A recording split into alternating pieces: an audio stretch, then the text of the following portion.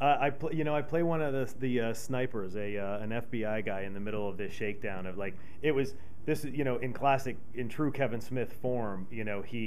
He calls a handful of people that he's worked with before for like 30 different people to come in and work 2 or 3 days on it. And when I read it, I mean, I didn't even have to read it. You say yes to Kevin Smith. Like, I love working with him. But this I felt was a step out of his comfort zone and what he's been doing here for the past 8 or 10 years. And to see him jump into a different genre and use his sensibilities. And he's just so fun to work with. It's such a laid back, cool set that I'm like, play the dead body, I'm in, I'll do it, when do you need me there? It was fun to go there. Yeah. It was fun to be there for a couple of days, especially in the climax of the movie when Melissa Leo's character is getting ready to be taken down and we're kind of infiltrating the safe house.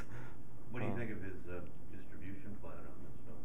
It's been an interesting journey seeing him sell the movie to himself for for $20 or whatever it was initially. Look, I mean, Kevin is our business is changing at light speed. Agencies are merging. Major corporations own the studios. Decisions for movies are being made strictly by the number of book sales and comic book sales that are being made. Like our business has changed so much that it's only a matter in where we find our money and where we find our distribution. It doesn't surprise me a guy like that's going to be like, you know what? I'm sick of giving it all away or working so hard to give it all away. I'm going to do what I can to try to steer it myself. Like, hats off to him.